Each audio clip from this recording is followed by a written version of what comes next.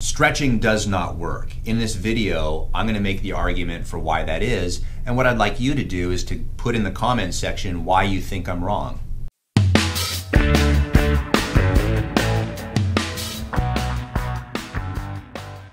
My name is Dr. Story. I've been a chiropractor for over 23 years. I'm going to give you realistic advice based on my experience.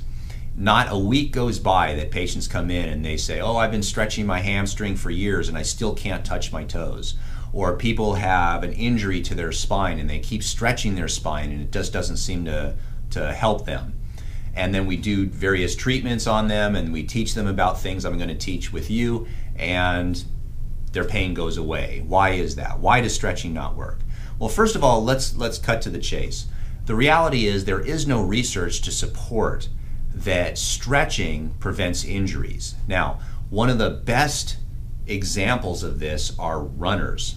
And runners get a lot of injuries. They get them in their calves, they get them in their feet, their knees, their hips, their back. And so what a great group to study are runners, particularly middle-aged runners, because it seems like they're always injured. So if you take a bunch of people like that and you give them stretching exercises, the question is there any research to support that passive stretching will prevent injuries? The answer is no. There's no research to support that.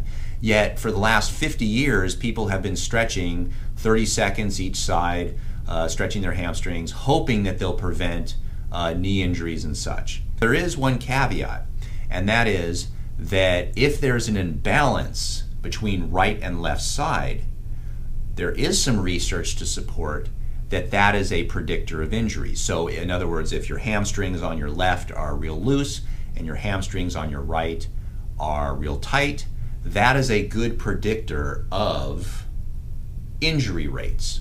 But the million-dollar question is, why is that right hamstring so tight? Most of the time, it's not because the actual hamstring is tight, it's because there's a sciatic condition that's causing neurologically that muscle to be tight.